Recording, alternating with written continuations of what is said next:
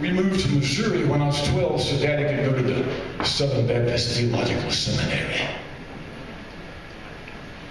And the only reason I changed the way I talked is because nobody could understand what I was saying.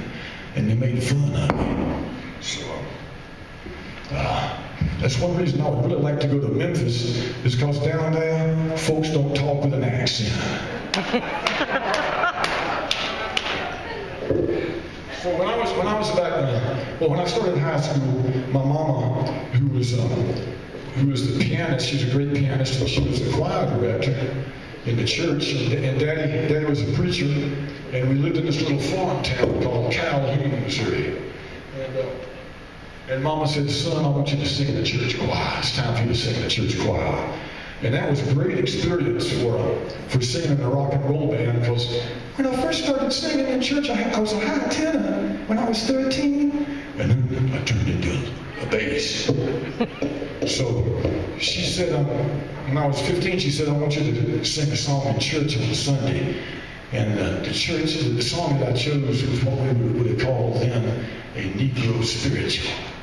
So I'm really happy to say that 50 years ago, I was singing the blues in the Baptist church. Yeah.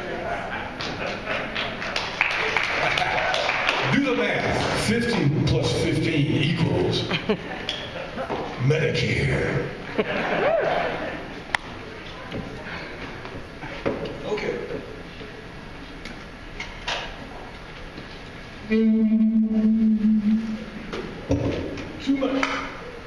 Too many microphones and pedals up here.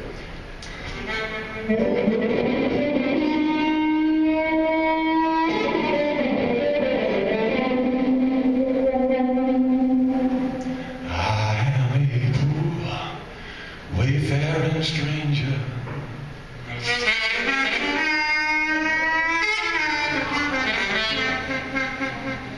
Oh, I'm traveling through this world below.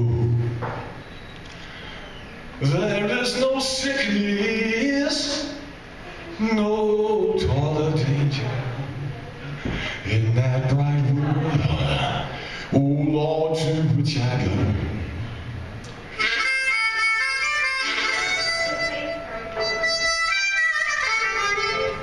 I'm going there to see my mama and my daddy.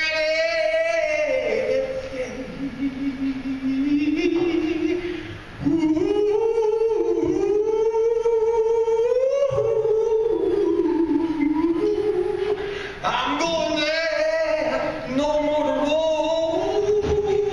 I'm just going, but Jordan, I'm just a going,